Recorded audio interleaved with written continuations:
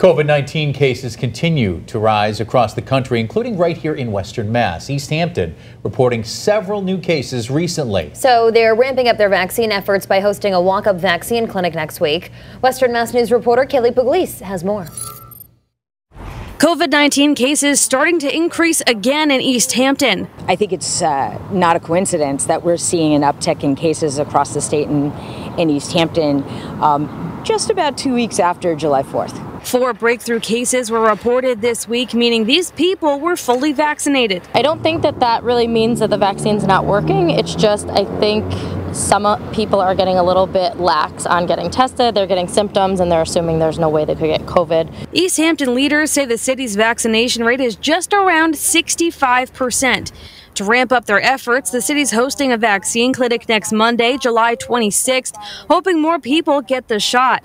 Mayor Nicole LaChapelle tells Western Mass News they'll be offering both the Johnson & Johnson and the Pfizer vaccines, and they'll be back for second dose appointments. Every shot in an arm can save that person or somebody around them.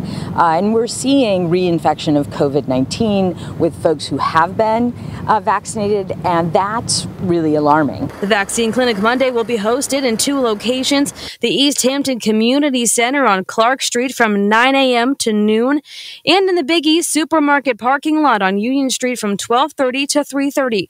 Safety restrictions have been eased for months, which she says could be why there's an increase in cases, and the possibility of re-implementing some of those restrictions is still up in the air. It's really determined by COVID-19 and how seriously we take it. She's reminding everyone about the importance of getting tested and staying safe. COVID is clearly still in charge. We need to be vigilant, and these pop-up vax clinics on Monday, July 26th are super important. The Vax Clinic is open to anyone, and you don't have to be an Easthampton resident to participate.